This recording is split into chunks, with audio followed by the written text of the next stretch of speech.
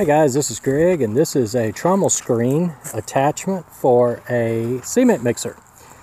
The cement mixer I purchased from Harbor Freight. It's about $220, and the screen material, I had a local machine shop here purchase and roll this piece of 3/4 inch expanded metal. I believe that's 14 gauge. It's pretty lightweight, so it's not real heavy. When it's hanging off the front of that cement mixer, it'll actually balance up there without any sort of additional support or anything, and you can just toss your compost or dirt up into it and it'll just run. Also inside of that screen is a piece of hardware cloth that is 1/2 inch by 1/2 inch, and you can see it in there.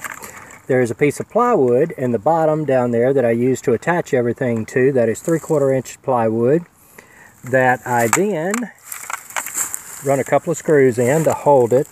Found me a center point here on the barrel. This is the bottom of a 55-gallon drum. I put me a little center point right there to get a mark, and you can see where it's been marked around the edges. The barrel is the drum from the concrete mixer has actually done this part, but then I took 3 of these little angle brackets, kind of spaced them equally, and drove those into the piece of plywood on the other side with screws.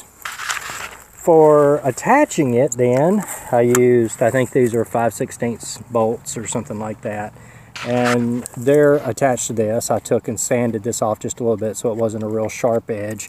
This is a factory edge on this side, so it won't cut you.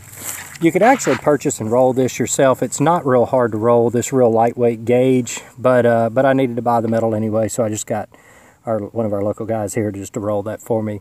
This expanded metal is probably 60 bucks a sheet, something like that, if you buy it from a metal supplier. And then for the attachment to the cement mixer, I use these little turn bolts. I originally used just some wire, but decided I would swap that out for some turn bolts to make it a little more easy to get it on and off the cement mixer in case I wanted to use the mixer for an actual mixer. And then I just picked up these at Lowe's. These are just little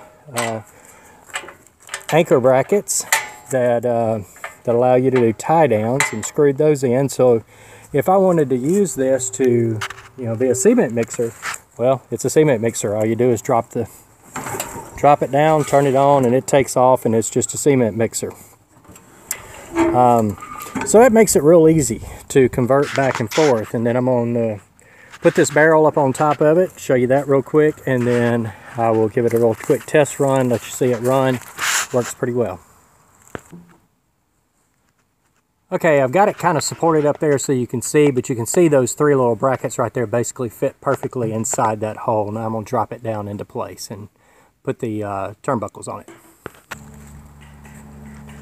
Okay, we got the turnbuckle put back on there. These turnbuckles, let's see if I can tell you what the length on these little critters are.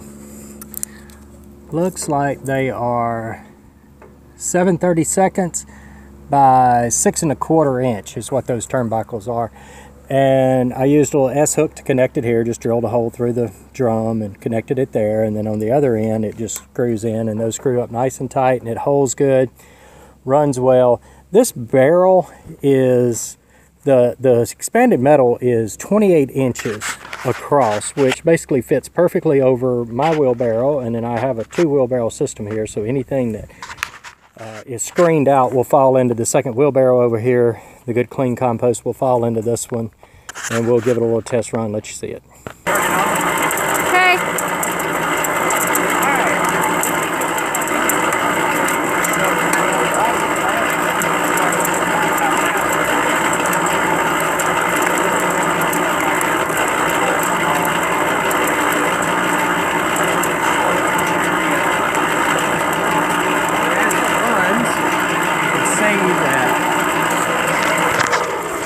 The compost is falling out nicely into the barrel right here, into this wheelbarrow.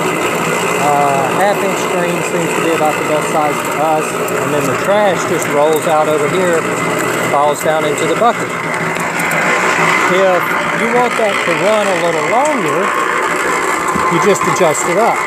You pick it up, and it'll actually stay in the barrel and kind of grind it up in there. See, it's just kind of rolling around like now more like a cement mixer. And it'll kind of grind it.